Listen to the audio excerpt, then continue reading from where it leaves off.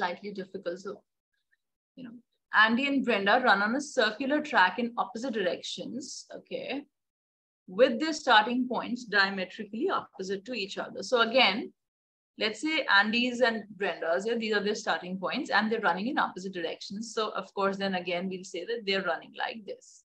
Yeah. All right, Andy runs 8 complete circles. So I have some information, the 8 laps in 12 minutes.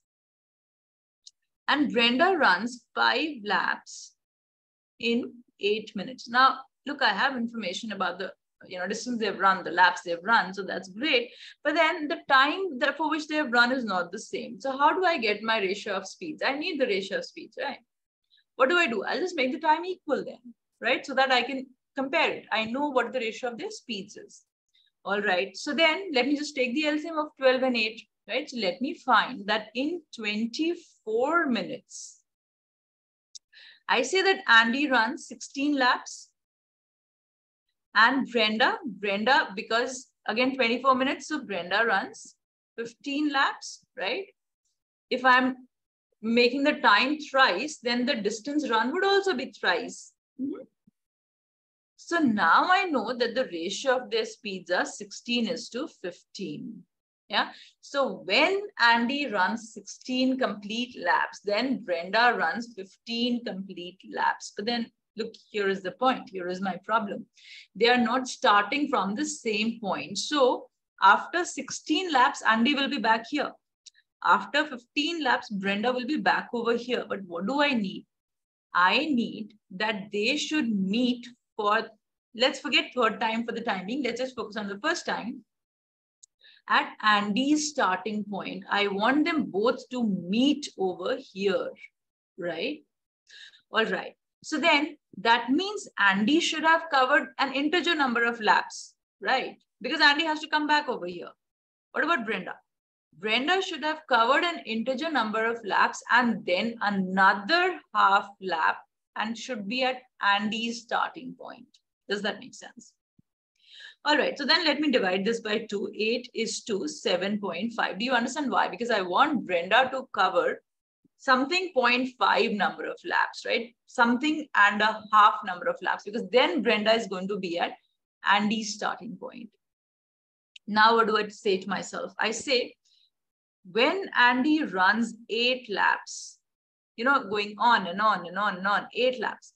In the same time, Brenda runs 7.5. So she runs 7 like this, full, and then another half, and she reaches Andy's starting point. So when Andy has run 8 laps, Brenda is at Andy's starting point, and they are meeting for the first time at Andy's starting point, right? Now, but I don't need the first time. I need their third meeting. Now look at that.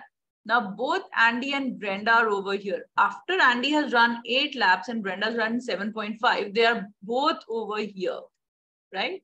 At this point. Now I want them to come back to this point again, both of them. So how many laps would they need to run? Is it possible now that Andy runs 8 and Brenda runs 7.5? No, if she runs 7.5, she'll be here. But I want them to come back to this point yet again, right? I know when does that happen? That when Andy runs 16 laps, then Brenda runs 15 laps, right?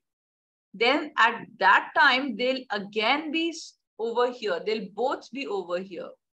So then in their second meeting, Andy must have run another 16 laps and Brenda must have run another 15 laps. When this happens, they'll be back, both of them, at this point, right? They're both starting from this point, right? After running 8 laps and 7.5, they are both starting from this point. So Andy should run 16 and Brenda should run 15. This is when they meet for the second time at Andy's starting point. When do they meet for the third time? What about the third time?